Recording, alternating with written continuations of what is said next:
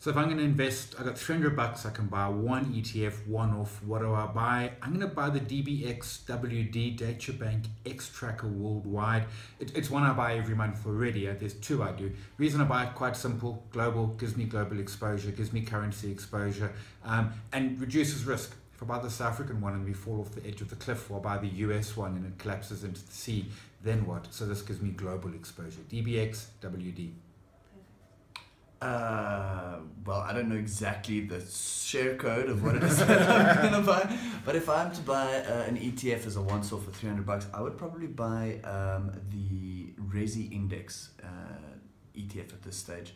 So I probably would avoid the Satrix one because usually the internal total expense ratio is the highest. So I'll fish around a bit, look for maybe one by Grindrod, but I'd buy the Resi Index purely because I think that the world is changing, and that if you look at the longer term trends, I think the Resi Index is showing value, and it's time to go long for the next 5 or so years.